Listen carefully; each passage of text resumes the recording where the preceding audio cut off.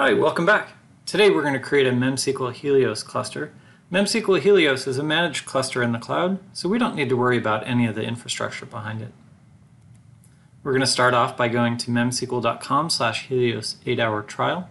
We'll verify our email, log into the portal, and create a new cluster.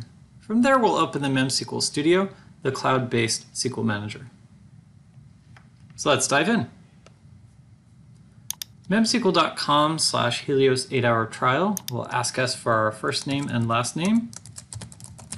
We'll also fill in other details like our email, our company name. We'll click continue. From there we'll get the verify email screen. I'll pop open my email and I'll click on verify email address. Now we could choose to download MemSQL and install it on our own infrastructure, but in this case I'll choose a cloud-hosted Helios cluster. We'll create our cluster name, and now we can choose the type of environment. In this case we'll choose development. Other options are available once we sign up for a full Helios license, and we can also choose what environment we'd like to put it in, Amazon or Google Cloud. Cluster options are available with a full Helios license. Let's create next. It'll ask us for the admin password. And we want to only allow access from a specified IP range.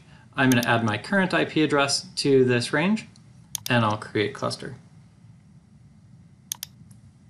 Now it'll take it a little bit to create this cluster, so we'll pause the video while it creates.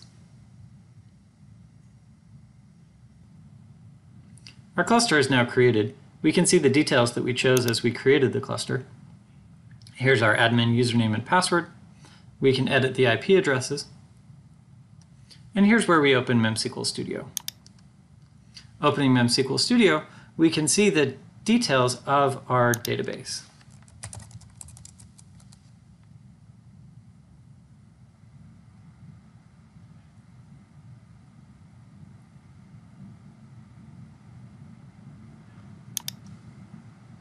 The SQL editor will let us create and edit content in our database.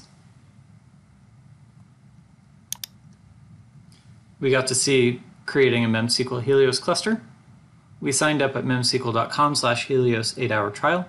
We verified our email, logged into the portal, and we created a cluster. MemSQL Studio allows us to then create content and edit schema in our database.